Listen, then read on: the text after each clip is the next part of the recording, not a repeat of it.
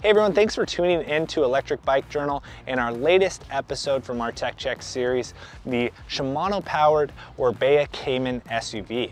Now this is a Class 1 or Class 3 SUV electric bike. That means this bike is versatile and comfortable for everything from commuting around town to all-day or multi-day adventures. Let's find out more about the Kemen SUV. As with all of our tech checks, this is less of a review and more of an opportunity for us to work with the brand to share with you about a bike's features, the tech, the specifics of the bike, and ultimately who it's best suited for. Now there are two different models of the Kemen. There's the Kemen SUV, which we have right here and we'll be focusing the tech check on, and the Kemen, which is the more urban focused version of the two.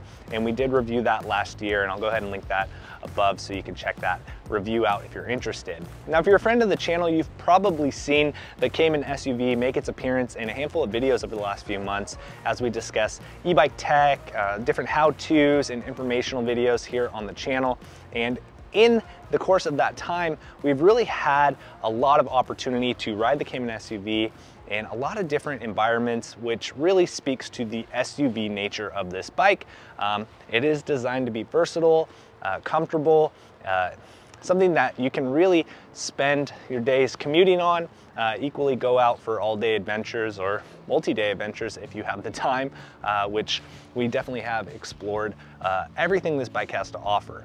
Orbea presents the Kemen SUV as a trekking bike. This is something meant for everyday, all-day adventures, both urban, paved type riding for commuters, as much as it is for gravel rides and going out onto some light single track and really exploring the woods, making your own adventure. In every discipline of cycling, a bike's geometry really is the deciding factor when it comes to a bike's performance. In that regard, I'm speaking about the stability of the bike as you're riding it, the predictability, and equally the comfort of a bike for the rider. Orbea's all-terrain geometry that they use both on the Kemen and the Kemen SUV really is what sets this bike up to be predictable and to be comfortable in all different types of terrain, whether that be just going out for a leisure ride or loading this thing up with various cargo or maybe putting a kid on the back and letting it be comfortable and predictable and stable in all those environments.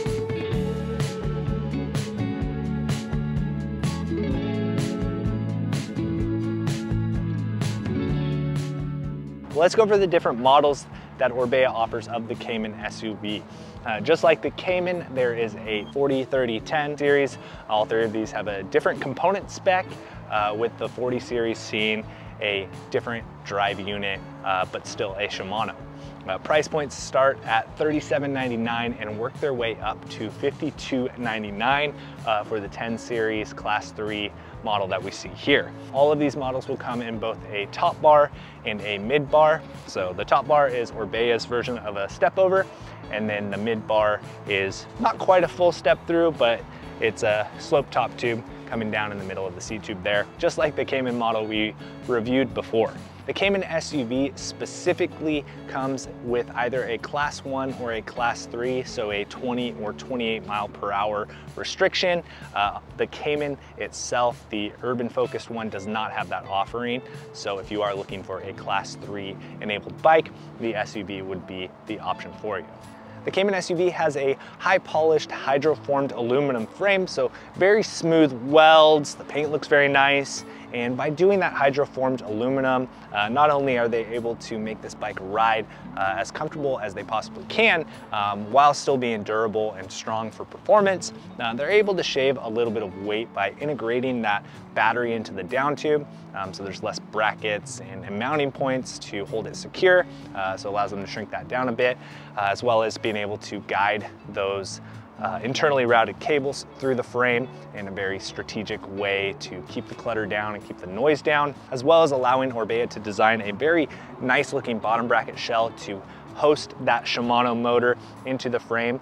Really kind of shields it well and lets this bike be very stealthy and not really look like an electric bike up front. In the rear, we don't see any suspension. This is a hardtail frame, but up front we do see a 100mm fork across all the models. This one specifically does have that Fox 34 AWL fork, which feels very nice.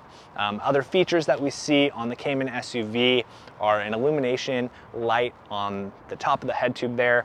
This is something that's always on when you're riding the bike. It does have an on-off switch though, so you can turn it off if you want to. The Kemen SUV will come with a front and rear light from Lezyne, and it will come with these larger fenders from the Kemen model. They're a little bit wider, a little bit shorter, and then they do have these really wide plastic mud guards on the back of them, but those are aluminum fenders, so nice and sturdy, and they do a great job at kind of catching all of that muck that comes up when you're riding in the nasty weather. And before we get into the specs of the different Kemen SUV models, it is worth mentioning that the Kemen SUV also has a more beefed up rear end, so the dropouts and the rear end of this bike as a whole is a little bit more sturdy than the regular Kemen model, and this was intentionally done to be Follow Me compatible. Those are the cargo trailers for kids, so the rear end there is just designed a little bit more so to handle towing the trailer and kind of pulling a heavier load along with you on those fun rides. So let's talk a little bit about the different build specs of the Kemen SUV models, and then discuss a little bit about who this bike really is for. Starting at $37.99 is the Kemen SUV 40. This has an SR Suntour XC34 front fork with a Shimano Acera 8-speed drivetrain and Shimano MT200 hydraulic disc brakes. It will have the same size battery as the other two models, but it will use that Shimano EP6 drive unit as opposed to the EP801 that we see in the 30 and the 10 series. The SUV 30 has that Shimano EP801, a Marzocchi Z2 fork, and a Shimano Q's 10-speed drivetrain, and that will use Magura AT2 hydraulic disc brakes. The 10 series that we see before you will come with a Fox 34 AWL front fork, a Shimano Dior XT drivetrain, and Magura MT5 E-Stop hydraulic disc brakes, both front and rear.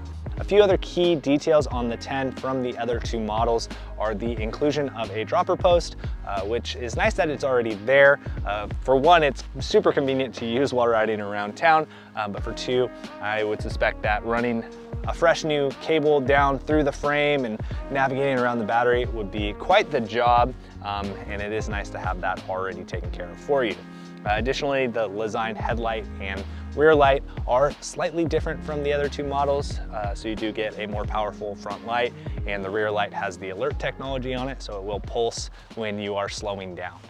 You know, we've ridden this 10 for quite a while, and it's gone through a few different changes over that time, but for the most part, it's continuously found its way back to kind of how they ship it, which is a great indicator as to how much they thought about the Kemen SUV. Some things that we did change for ourselves are these ergon grips, and I am running the Schwalbe Johnny Watts 365 tires, so they are the year-round version of the tire that this bike comes spec'd with, same size and everything. They just happen to perform a little bit better in the colder months around here. The Kemen SUV does come with a 540 watt-hour battery. Again, that is integrated into the down tube of the frame, so in order to remove it, you're gonna have to remove a lot of things to get in there. But the charging port is located on the left side of the frame. It has a nice seal on there to keep out moisture and debris. And I will say that we have gone through a lot of wet, mucky terrain, and that charging port has been dry ever since day one. Together, Orbea and Shimano spec this EP801 drivetrain and the tune on the Kemen SUV to offer about 5 hours of ride time. Now again, that's all gonna be variable based on rider weight, how much cargo, how much air is in the tires, how cold is it, how hot is it. But if that doesn't seem like enough battery for you to enjoy your adventures, the Kemen SUV is compatible with Orbea's 250 watt-hour range extender. This is a separate unit that you can order from Orbea. It will have its own mount to one of the two different Bottle Boss mounts on the frame, and it has a little connector cable there that is very low profile, so you don't have to worry about kicking it, but that will up the overall battery volume to about 792 watt hours. So that will give you another 2-ish hours of riding, so well over 7 hours of ride time, again, depending on a lot of those different variables. As a whole, the Kemen SUV 10 as it sits has been able to offer me specifically in my riding terrain and my style of riding continuously over 50 miles of range on a full charge. Obviously some factors come into play there, you know, rain or heavy winds, but being able to use that class 3 mode on the backcountry roads that are really flat and I just want to get through them quickly, and then hopping out into the woods and doing, you know, 2,000 plus feet of vert on gravel roads, and then coming on back home. As a whole, it speaks a lot to the overall range that this bike can do and offer, but equally speaks a lot to the comfort of this bike. I wasn't doing it just for testing. Those were fun rides for me and something that I repeated many times to be able to really enjoy this bike as much as I could. I've talked a lot about that Shimano EP801 drive unit. That's the newer EP8 motor from Shimano. It works very well on this platform and has worked well on all the other bikes that I've tested with that drive unit. Orbea was able to work with Shimano for a custom tune. You can use the eTube app and change some of the settings with that motor, but I have left it as is because I found it to give me exactly what I need out of it, especially as a class 3 bike. Zipping around town on those short runs and not worrying about battery range, being able to put that thing all the way up into boost and really zip around town quickly has been an absolute blast. And the 85 Newton meters of torque really shines well on this bike. Putting pannier bags on the back, you know, a little tote to do a small grocery run on, adding 30, 40 pounds to the back of this bike, and then running around town to come on back home. Having that torque in there really helps to get up to speed quickly.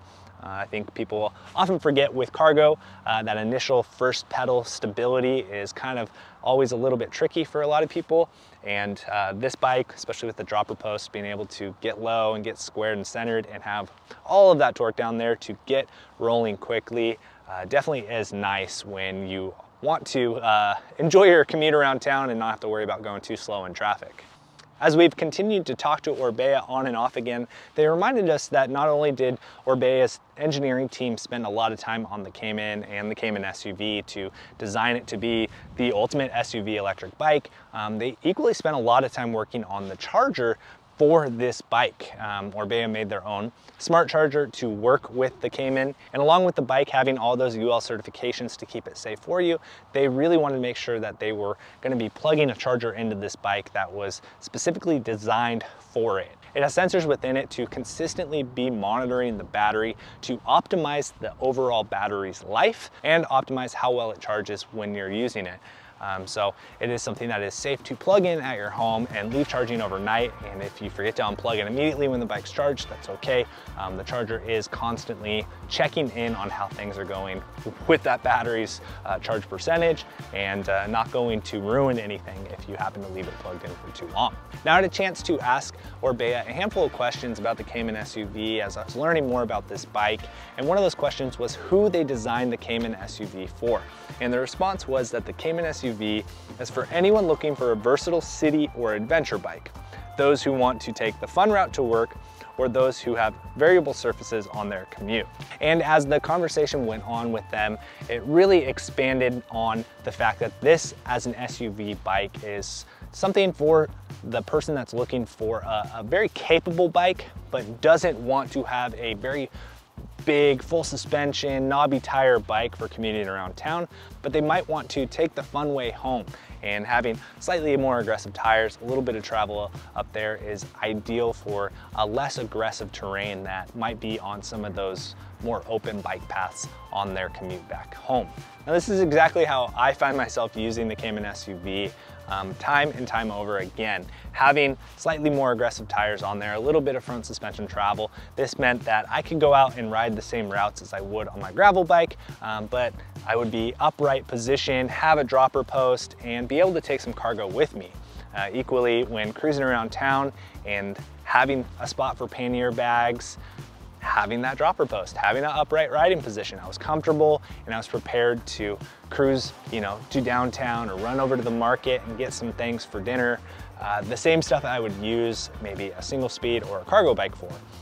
But depending on the route I took, I could be a little bit more adventurous. I could venture off onto some of the bike paths that weren't paved and be able to, you know, maybe sneak in a quick little single track segment on a fun adventure ride that I might have to skip if I was on a skinny wheeled bike with maybe drop bars. Overall, the Kemen SUV is a fantastic bike. Specifically, it's a fantastic SUV electric bike, something that is capable and prepared for various terrains. And that is the main reason why I elected it as my editor's pick for 2023. Just thinking about an everyday bike and something that I was actually using more than everything else that is available to us. I just felt that this was the right bike for my type of riding. I don't think that it is for everyone, but I think there are a lot of people that really could use a bike like this more than just a cargo bike or more than just a single speed commuter that they might have already. Well, thanks again for watching. If you have any questions, well, I'd be surprised, but if you do have a question, leave it down below. I'll try my best to answer, and if I don't have an answer for you, I will reach out to Orbea because I will want to know that answer as well. Be sure to check out Orbea's My.O program. That's a program that they have on their website to do slight customization on your order to personalize this bike for yourself, as well as to use their tools and find a local Orbea dealer near you where this bike might be available. Again, Kemen SUV 40 starting at $37.99 and working its way up to this Class 3 10 Series Kemen SUV for $52.99. So thanks again for watching. See you in the next one.